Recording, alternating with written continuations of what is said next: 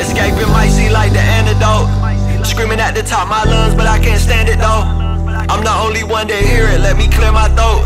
I know my actions make it worse, but I still do it though. Sometimes the pressure is so much that I can't breathe.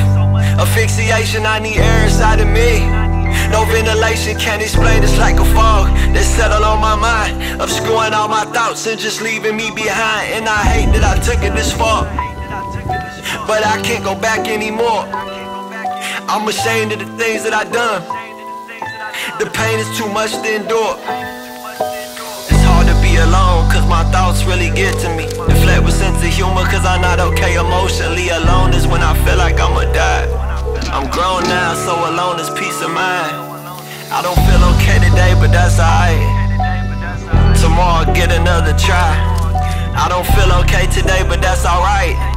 Yeah, tomorrow I'll get another try. I'm finding hope in the smallest things, like the sun coming up or a cloud when it rains. It let me know that things get dark, but they turn light again. And if I'm strong through the storm, I'll be alright again.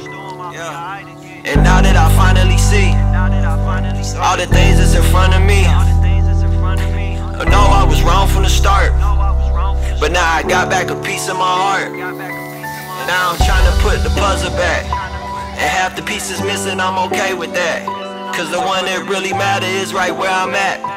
And when I was feeling shattered, they helped put me back. I love y'all. This song dedicated to my daughter Carly and my son Marcus.